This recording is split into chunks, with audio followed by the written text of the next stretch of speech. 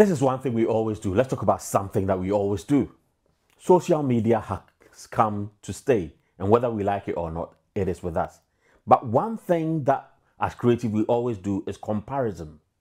We compare ourselves to everyone else apart from us. You might pick up your social media platform of choice, whether it is X, whether it is Facebook, YouTube, Pinterest, Instagram, wherever you go, you'll see other creatives' finished work.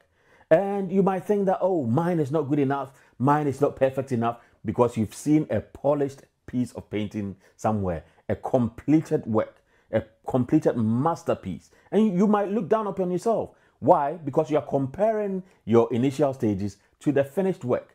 And that's not how it works. Because people don't really show you their process.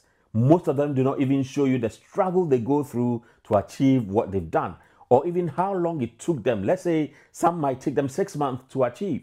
But if you look at the finished work, you might think that they did it in a less time than it actually took. So stop comparing yourself to other people's work. By all means, take inspiration, as I always say, but stop comparing yourself, because you'll be overwhelmed. And sometimes, if you're not careful, it will block your creativity.